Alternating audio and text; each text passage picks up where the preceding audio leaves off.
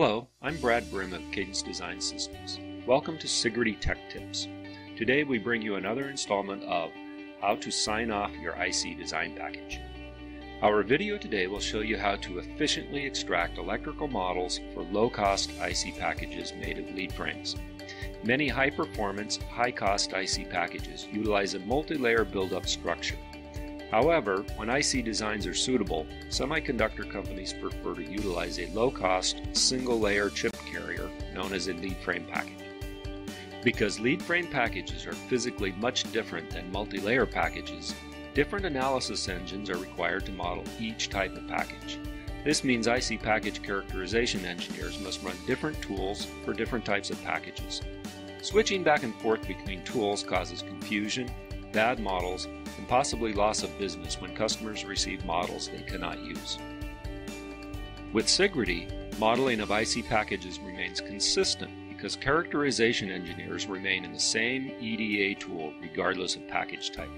Our single environment provides access to all of the required analysis engines for any IC package, from a simple 20-pin lead frame to a complex 10,000-pin ball grid array. This enables getting high-quality models into the hands of your customers faster, which in turn leads to earlier sales and quicker profits. In this video, we will utilize Allegro Sigrity SI Base and the Package Assessment and Extraction option. To learn more about these products, visit us at www.cadence.com. Now, I will turn it over to my colleague, Charlie Shi. Thanks, Brad. This is Charlie Shi.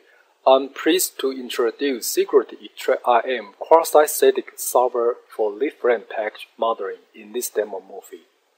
With the new quasi-static solver option in XtractIM, now you can access 4 solvers options in the same environment for different package structure. The workflow in XtractIM remains the same for different solver options. The quasi-static resistant inductance and static capacitance can be selected separately or together. The simulation results can be reused to generate the SPICE model. In XtractIM, there is a specific workflow for Leadframe package modeling. It supports the DXF to SPD file synthesis. The components and the netlist information can be automatically created for the Leadframe packaging. It also supports out-lead profile setting to build up a complete 3D leadframe structure. Once the leadframe structure is built, the extraction step is the same as the other package types. In XtractIM quasi-static resistance inductance solver option for leadframe packaging, there are 2 RL results tables. One is for full IR metric for the selected nest. The other is a self-IR table. Those IR metric can be reduced by assigning some nests as floating, lump, or reference. Different reduced metric results can be displayed together to find out the optimized design. Similarly, in static capacitance iteration, there are 2 capacitance results.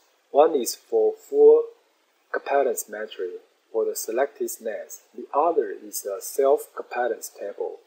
Those capacitance metric can also be reduced by assigning some nests as a floating, lump, or reference. Different reduced metrics results can also be displayed together to do what-if analysis. When selecting both quasi-static resistant inductance and static capacitance solver option together, it provides more comprehensive reports. In addition, with the full RLC metric and the self-RLC table, it also provides RLCK-based SPICE model and IBIS model for time domain transition analysis.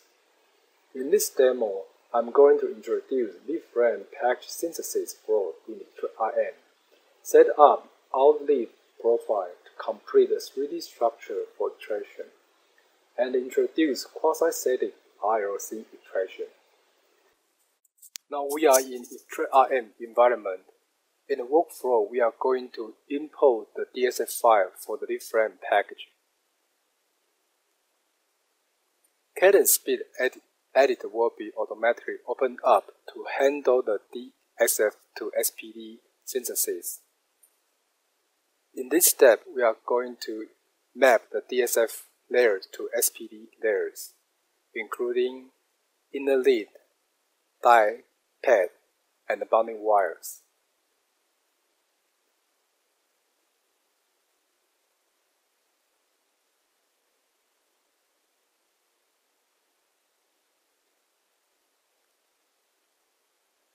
In this step, we set up the inner lead thickness, and here we select the inner lead object to be translated.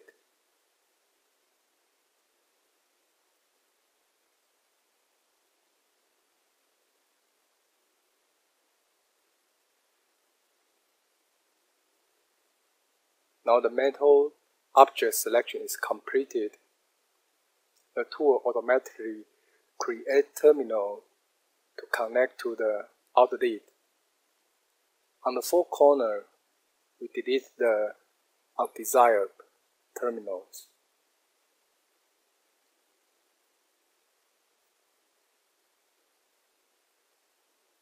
Now the synthesis is completed. Bonding wire and the inner lead layer is created. Now we are going to send back the SPD file to the XtractIM.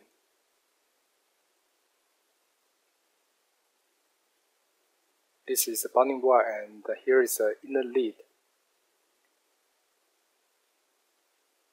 Net name is also created. Next, we are going to set up the package. This is a Wirebond Leadframe with outer lead package. We set up the die and outer lead components. In the layer stack up, we are going to add a layer for outer lead and adjust thickness for die thickness, molding compound thickness.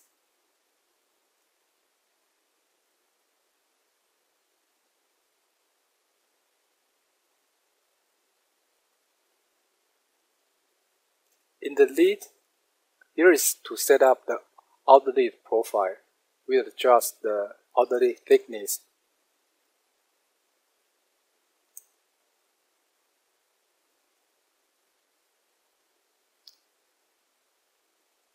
Here is to set up the bonding wire diameter to a realistic value. Now the 3D structure is completed. You can check it in the 3D viewer.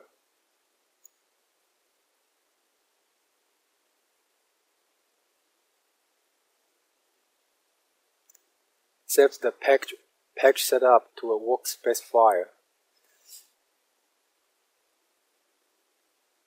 Now we can select the critical net to extract the RLC by quasi-static solver. We select Add Net for this demo. We treat the middle die pedal as a folding net.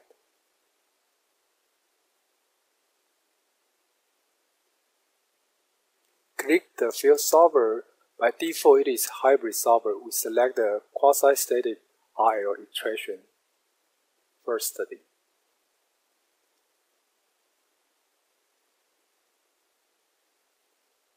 Now the simulation is started.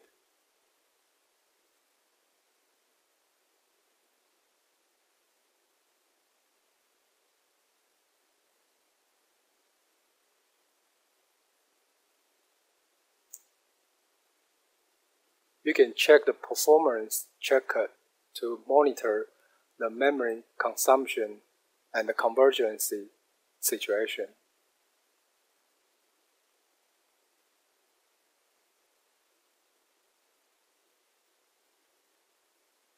Now the simulation is completed. You can see the resistance and inductance plus. You can also see the RL matrix and self-resistance inductance. You can select some nets to set as the reference to reduce the matrix, and you can compare the original matrix and the reduced matrix. Now we are going to extract the capacitance by static capacitance solver.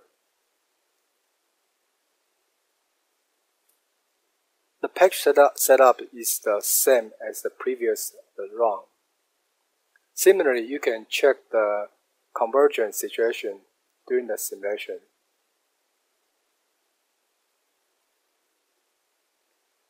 Now the simulation is completed. It provides the capacitance plus and also the capacitance matrix self-capacitance. Again, you can select some nets as a reference, ground reference, to reduce the matrix. And you can compare the reduced and the original capacitance matrix. Finally, we are going to use the existing result from previous simulation to generate the RLC SPICE model. The simulation is completed immediately. So now you can check the SPICE model, including T-type, Pi-type, IBIS model, and RLC table. Thanks for watching this video. Thank you for watching another edition of Sigrity Tech Tips. For information on products used in today's video, click on the links below or contact your local Cadence sales representative or Cadence channel partner.